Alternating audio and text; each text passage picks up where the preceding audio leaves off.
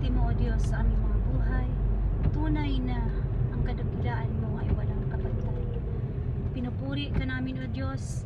Ang pangalan mo ay aming itinataas. Ikaw ang Diyos na makapangyarihan na may lalang ng langit at ang lupa. Ikaw ang Diyos na hindi nagbabago mula noon hanggang ngayon at magpakailanman. Wala nang hihigit sa iyong kapangyarihan at wala nang hihigit sa iyong kadakilaan. Ikaw ang Diyos na aming sinasamba. May lalang ng langit at ang lupa. Diyos na buhay at Diyos na mapagmahal. Lagi kang naghihintay sa amin. Lagi mo kaming inaakay sa tamang daan. Kami ay madapa, ikaw ay nandiyan. Salamat, Diyos. Salamat sa kabutihan mo.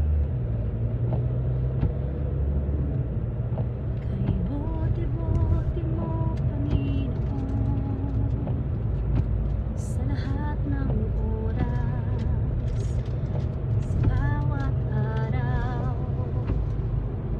Kay laging tapat kung magmahal. Ang iyong kawa ay mapasawalang hanggan. Pinupuri, sinasamba kita,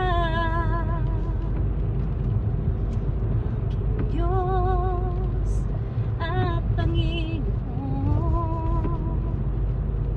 Tunay ngang ika'y walang katulad.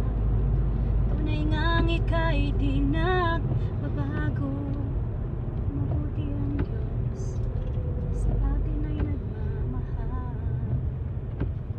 Sino nga ba ang mabuti? Diyos lamang.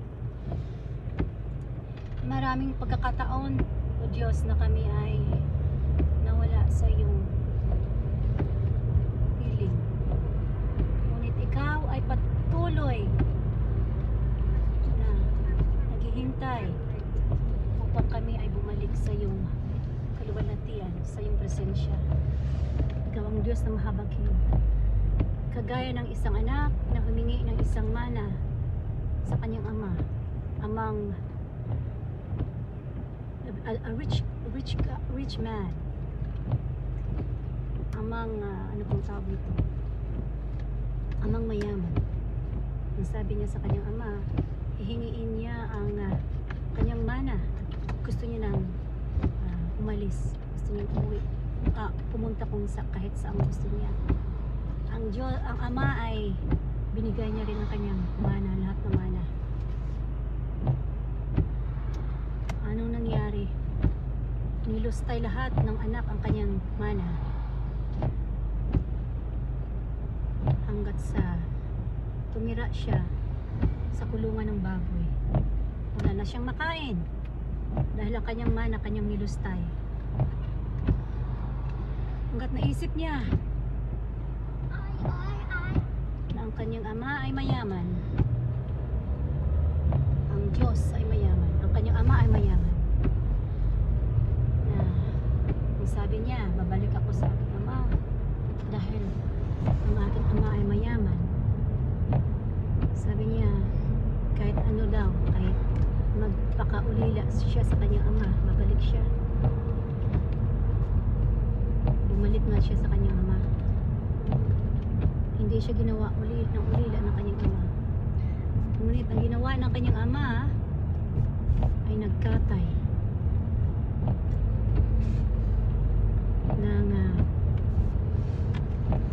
mga sheep at naghanda ng malaking fiesta dahil bumalik ang kanyang anak na nawala. Yun ang kadakilaan ng Diyos.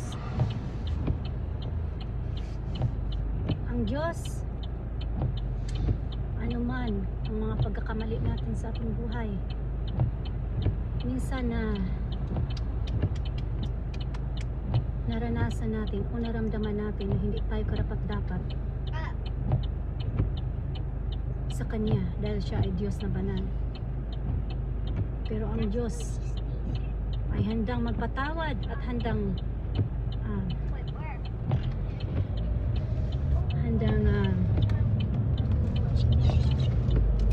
tanggapin tayo dahil yan ang gusto niya, na bumalik tayo sa kanyang presensya. Kaya pinadala niya ang kanyang nag-iisang anak, ang ating Panginoong Hesus. Ang ating Panginoong Hesus. Namatay siya para sa atin. Kasi kahit anong gawin natin na alay, magkatay man tayo ng mga hayop, iyan ay hindi mapantayan ng binigay ng ating, yun ay hindi mapantayan ang hayop na yan, hindi yan mapantayan ang mga katay na yan, kasi isa lang ang buhay na inalay ng Diyos Ama. Yun ay ang buhay ng kanyang anak. Siya ay napakamatay sa krus ng Kalbaryo upang tayo ay maligtas, upang makasalanan na ating nagawa ay malinisan ang kanyang banal na dugo at ang kanyang buhay na napako sa krus. Kaya isa lang ang gustong ipaabot ng ating Panginoong Hesus. Sabi nga sa Bible, sa John 3:16, "For God so loved the world, and He gave His only begotten Son, that whosoever believe in Him should not perish, but have an everlasting life."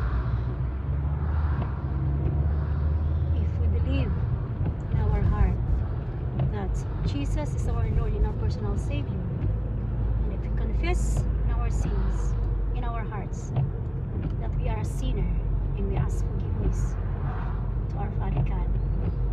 We ask forgiveness to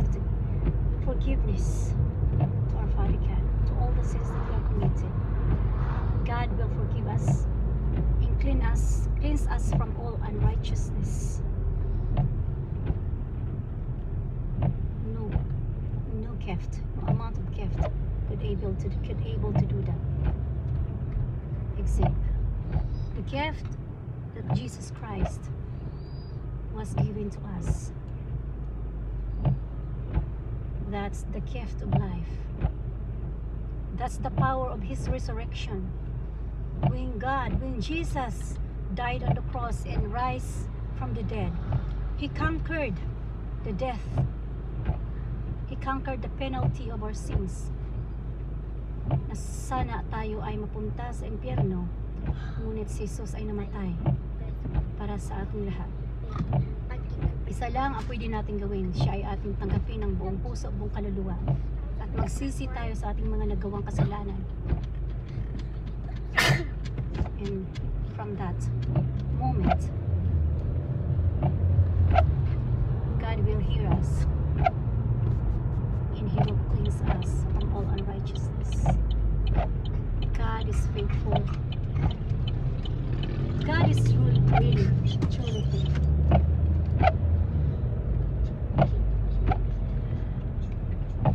You are holy, holy. Lord, there is none like you. You are holy, holy. Glory to you alone. I sing your praises forever, deeper in love with you. Here in your courts, I found where I belong. Who is holy? Jesus is the only one. He is holy.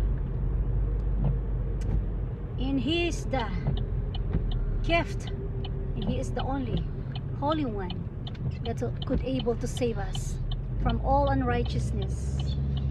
He is the only one. Nothing else. Only Jesus.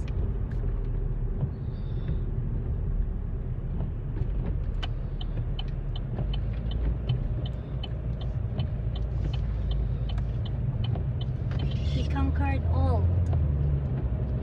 He conquered the grave. Grave. Hallelujah. Jesus is alive.